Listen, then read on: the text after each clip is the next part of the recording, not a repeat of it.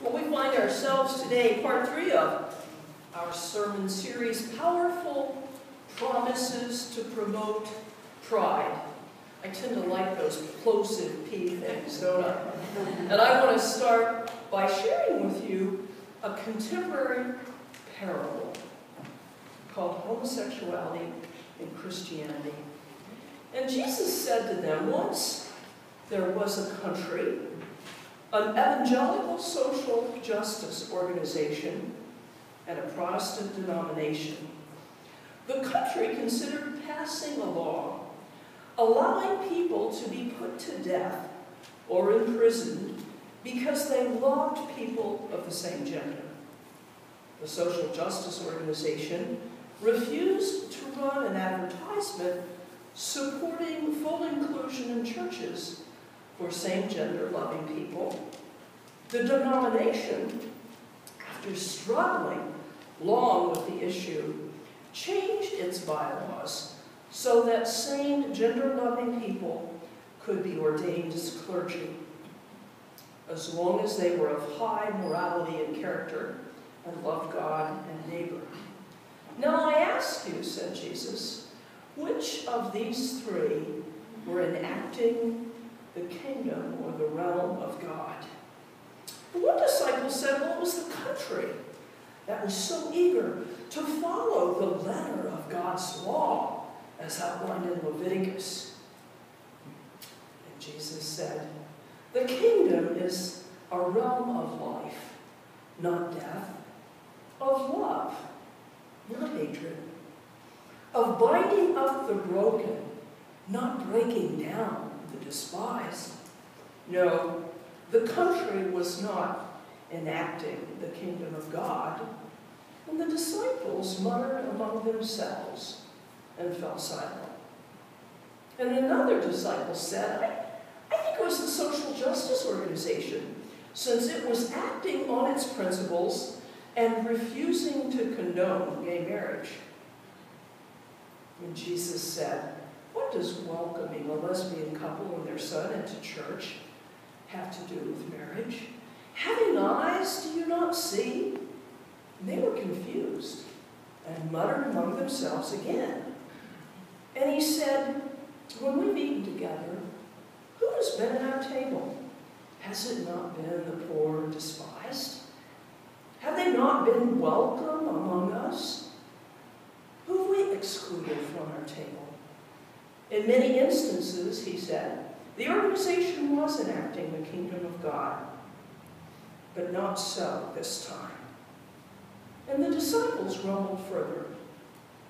Then another disciple said, Rabbi, is it the Protestant denomination, since they decided to ordain those who followed well the great commandment and the second commandment that was like it? And Jesus smiled and said, you have spoken correctly. Then all the disciples fell silent. He said to them, be like this denomination. Welcome everyone. Help all to grow in love and faith. And draw your leaders from those who have the strongest love and the strongest faith, so that they may help others grow. Then he withdrew to pray. And I would add, may metropolitan community churches always be that denomination. Amen? Amen. Pride in our community has come to mean lots of things, but today I want to talk about it having to do with not just accepting, but celebrating yourselves as queer folk. Being good in your own skin wherever you find yourself. I think pride connotes the embracing of ourselves and one another just as we are, with the hope and expectation that God will continue the transformation process.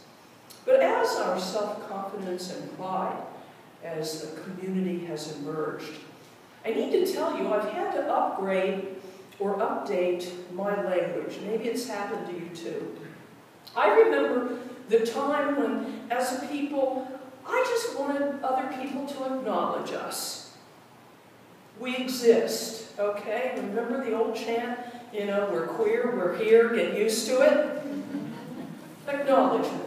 And then I think we moved into a time when we wanted tolerance. I remember, and I still find myself wearing occasionally the Promote Tolerance pin. Tolerance. You know, you tolerate a headache or a toothache till you can do something about it, right? So we moved into, okay, just put up with us, all right? And then I think we wanted acceptance, which is tolerance but not quite so grudging. Well, that's not good enough anymore. I want to be embraced and celebrated, don't you? And I think we have every right to be celebrated and embraced as a people. Amen? Amen. But I have to tell you, pride doesn't just happen. It's hard work to overcome the profound impact of abusive religion and cultural abandonment that has turned us into the other. Those people, kind of the scapegoat for society, the despised minority that the last couple of generations have, in many instances, successfully made of us. Last time we said that too many of our people have spent far too long living out what some sociologists call sane schizophrenia. Living two lives, the real one and the one we used to put on display, pretending we aren't who we are, changing the pronouns and significant people in our lives and conversations and situations where we just intuitively knew we'd be ostracized if the real truth of our lives was made known. I remember carefully editing conversations when anything personal might come out that would give me away. And I can tell you, I became a master at steering conversations in extended family gatherings when the inevitable question would come up, are you seeing anyone special? And many of us lived lives of desperation and isolation and oppression. And all of that homophobia, the hatred and fear, is rooted in all places. Can you imagine? In the Christian church. In that church that's supposed to extend living waters to whosoever will. That church that was founded by the Son of the Almighty who said, I know your frame. I created you. I know you are, as the little kid asked his mom when the pastor talked about, what is butt dust? God remembers we're butt dust. Okay. A little slow on the uptake this morning. Or maybe it was the delivery. And all of that connected to a handful of poorly translated and or wrongly interpreted verses. We pointed out also that no sooner had the wideness of God's mercy begun to spread than humans began to scramble around to rein it back in, arguing about who could and couldn't be saved, under what conditions, and even as God began taking down barriers, church leaders began scrambling around to erect them. 2 weeks ago, we talked about Peter's speech at the Jerusalem Council in 50 AD. But I want to tell you something about Peter. He wasn't always open and affirming. Like many of us, he struggled just as the early church struggled, and just as modern mainstream churches continue to grapple with the terms of our salvation. Those of you who were here for the game service several weeks ago will recall how Reverend Frank Schaefer described what was happening in the United Methodist Church as they continued to struggle on who's in and who's out. But for Peter, I think the opening up process started even before Acts, when he was at Cornelius' home and the sheet came down. I used to think that was the starting point, but I was thinking about it a little more this week. And I really think it started in the third post-resurrection appearance of Jesus in John 21. If you happen to have a copy of Scripture, you want to turn there. In John 21, Jesus has a couple of his disciples with him, and he's just told Peter that he is going to die a martyr's death. Peter's response, not really to that, was rather to look or to glance back at John and to ask Jesus, well, what about him? Peter wasn't satisfied with God telling him what was going to happen in his life. He wanted to know about John's future as well. And Jesus answered in a particularly interesting way.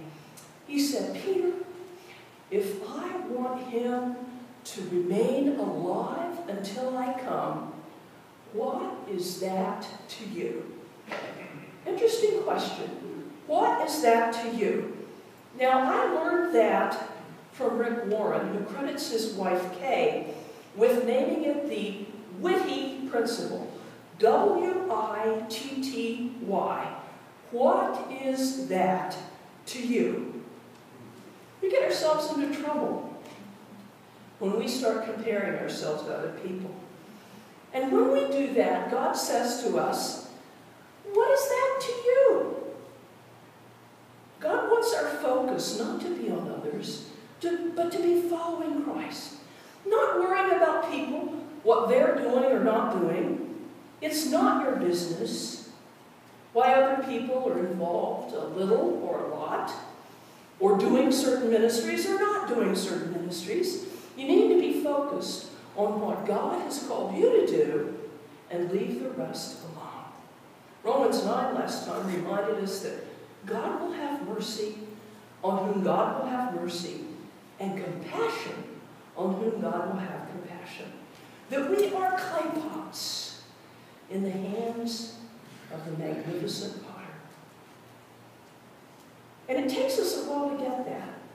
But it takes other people even longer than us, because they can't somehow stand the fact that God not only created, but revels and celebrates diversity. They suffer, I think, and I believe this is an original with me, what I like to call OSS. It's called the older son syndrome. One of my favorite stories that Jesus tells is in Luke 15. Maybe you know that story. This parent had 2 children, the younger of whom came and said, in the story it's Dad, I'd like to have my inheritance right here, right now. And the father, being gracious, gave it to him, and he went off and he squandered it with riotous living, what the King James says. He blew it doing things that probably weren't quite as bad as his older brother thought, but nonetheless. And when the chips were down and the money was gone and he sort of hit rock bottom and was out there feeding the pigs, a terrible thing for a young Jewish boy to have to do, and began to look at the slop and be hungry for it because things were so bad in his life, he said, aha, you know what, even hired hands back on the homestead have it better than I do. I'm going to get myself up, go back, I'm going to repent and ask my parent if I can just be like a hired hand. And so that's what he does. And when he is coming back, it's interesting. The scripture says that his father saw him from afar off, which meant that the dad, who by the way never left the porch, didn't go out looking for him, but was available when he came back home, was watching and waiting and hoping. And when that young man returned, he ran to greet him and brought back all the symbols of restoration and redemption, and welcomed him back home. The older brother, who's been home all the time, doing what he's supposed to do, starts seething. We're talking seething. And he says, Dad, you never You know, I have been here all these years. You never brought out a fatted calf and made a big to-do about me. And this one goes and blows all this money and does God knows what with God knows who. And he comes back and you throw a party. Wish he didn't know the witty principle, huh? OSS, older son syndrome. I think that MCC is like the prodigal son. I think for a season, most of us could have cared less about the things of God. The homestead, the farm. Understand that MCC is only 45 and a half years old. We have mainline denominations that have been around for centuries, and we're only decades. And for a long time, and even still, those mainline denominations are like that older brother. They just can't stand it that MCCs are growing and gaining ground. You can almost hear them say, God, why are you blessing those people? Why are you embracing them and inviting them and welcoming them at your table? They're like the older brother. They stayed home, you know. They've served predictably. They've carefully maintained the Christian tradition of just being there with Dad, plodding along, status quo. It was the younger sibling that found the long road back home. And he understood so well what it means not to take the parents' love and care for granted. An experience that doesn't even come up on the older siblings' screen. Now, among MCCs in the world, I just want to say, are those family and friends who have stood with us and supported us. And we say again, thank you. God bless you. Your love still sustains us. But there are those older sibling churches who are just seething. As they say, you know, how dare God bless their churches, prosper and use their movement to change and transform lives and laws and to bring about justice in a broader way around the world and even in the United States than most of us would have dreamed in our lifetime. Just this past week, I've been keeping tabs. 2 steps forward, 1 step back. This past Wednesday night, the city of Pembroke Pines, 10th largest city in Florida, added domestic partner benefits for their employees. Now that is the 27th local policy victory we've won in Florida in the last 18 years. And I want to remind you, it's not hard work. I mean, it's not magic. It is hard work. It takes lots of people extending themselves. So if you can, show up Tuesday morning. And then in Washington, on Friday, U.S. Secretary of Labor Thomas Perez announced the proposed rule extending the protections of the Family and Medical Leave Act to eligible employees in the same-sex marriages, regardless of where they live. But then, later on Friday, one of the largest booksellers in Spain launched the selling of a really dangerous book that teaches parents how to fix their gay children. The author of the book, who's an American doctor, was there to promote the launch. His goal is to help spread the gay cure globally, that dangerous reparative therapy treatment that has never worked and will never work. So let's pray that the sales plummet, amen? But we don't give up and we don't give in. But the older sibling, see, it was one thing for us to be in the bars and the baths and the bushes and the beaches and parades. It's quite another thing when we show up on Sunday morning. in the light of day, without apology, and dare to do what God invites us to do, and that's boldly approach the throne of grace. Man. Don't you just want to say to the older sibling churches, it takes nothing away from you that God welcomes us prodigals back home. Don't you just want to say, quit fretting. There's enough grace and mercy to go around. It's not short supply. Because Peter and they will need to learn that if God wants to cast a wider net and extend salvation to all sorts of odd fish, that's God's prerogative. And just as Peter learned, what God has cleansed, no longer consider unholy.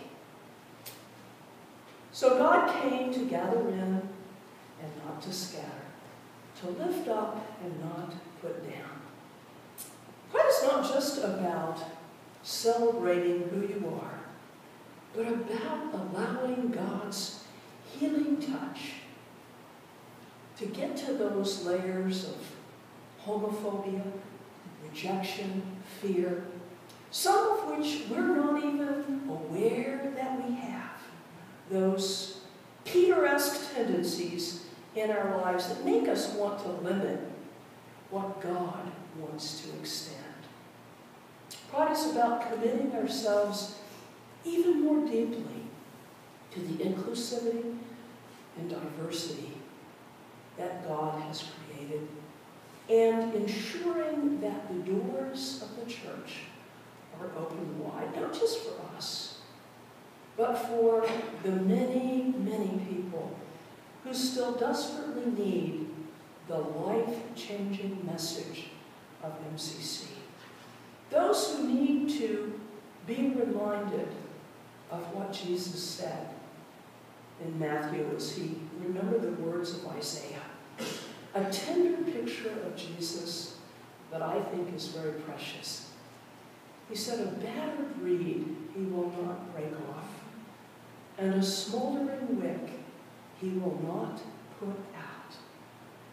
We have a lot of bruised reeds out there, and even in here, weighed down, bent over by trials and burdens and challenges, sometimes just of daily living, not even able to stand up erect anymore. And that dimly burning, that smoldering wick is just hardly able to hang on. I mean, one more big gust of wind, and it's gone. I want you to know that those are the ones that Jesus extends the welcome to. And part of our calling, I believe, is to make sure that every time we gather and every time we encounter those people in need, that we provide large doses of hope and of help, which I believe really is the essence of what pride is about. Amen. Amen. Please rise as you're thinking of the